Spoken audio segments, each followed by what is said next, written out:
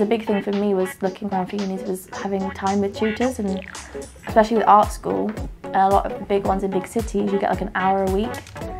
Whereas I could walk into that building and speak to 3 different people whenever I wanted to. And also the teachers are amazing, they're super supportive and they always help you when you need. Yeah, and they're very inspiring, and I think they're very experienced as well. They get a lot of time, like they're very helpful, they don't really count their time, like if you need actual help, they're gonna help you. They have worked with different brands and magazines, and they can really give us the teaching that we need when we get out of uni and like into the world of work.